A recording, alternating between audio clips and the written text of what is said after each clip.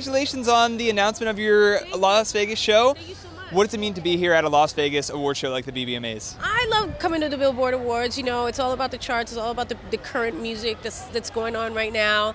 And I'm excited to be here to introduce Pitbull and Chris tonight and have a good time. I'm glad I'm not performing. I've been doing a lot of performances lately, so it's good to kind of lay in the cut.